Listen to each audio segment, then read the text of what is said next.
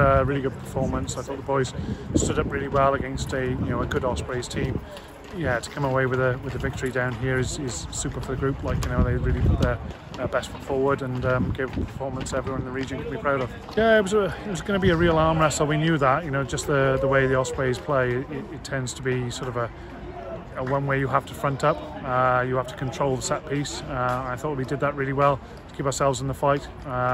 They came with the maul early on, but I thought we responded really well to it and kept them out, and then we took our opportunities when we had them. Then it was a huge development piece for the whole group. That's the way we look at it. There was some senior boys getting an opportunity, some guys coming in from the Super Rugby Cymru, and we thank them for everything that they've done, but ultimately it's people like Barney and Nick Thomas and Scarfy really showed up today, and stood up to a experienced Ospreys pack, and some of the intellect around some of the plays and some of the tries, which everyone will see. I think they'll really enjoy them, because I know we did as coaches. I look at it from this point of view. It's getting the Dragons boys all playing in a Dragons shirt. A lot of them playing together at Rodney Parade. They wouldn't have done since age grade, and some of them wouldn't have played that much at Rodney Parade, because obviously we play a lot of our games at Monarch. So for them to come together and gel so well, also to gel with that senior group, I think it's been absolutely outstanding. So hopefully it'll stand us in good stead now going forward into the next block of games.